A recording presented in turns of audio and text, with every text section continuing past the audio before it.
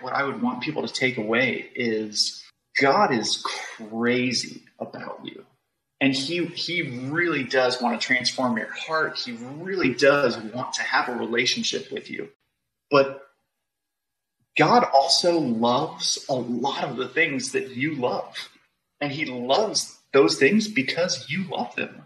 Like, for me, I loved wakeboarding. It was such a part of my identity, and it still is a huge part of who I am and what I do.